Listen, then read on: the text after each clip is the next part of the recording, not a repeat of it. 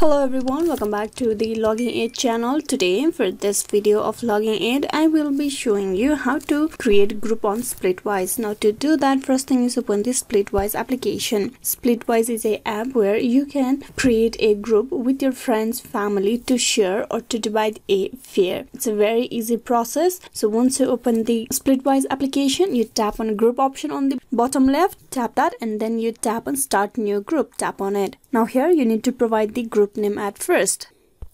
So I'm just gonna type in random details. Then you need to choose the type of group this is for. It's for trip, home, couple, and other. I'm gonna go and choose the trip option. Then tap on done on the top right. Now once you have created your college friend group, what you need to do is you need to add group members. For that you can tap on add group members and you can allow Splitwise to access your contact and add them from here. The another way how you can do this is you can share group link. Tap on share group link and you can share this group link to the other social media platform, or you can send it directly to your friend by copy paste. So this is a way how you can easily create a group in Splitwise and use it. Hope this video was useful. Please like and subscribe the Logging Aid channel. Thank you for watching till the very end.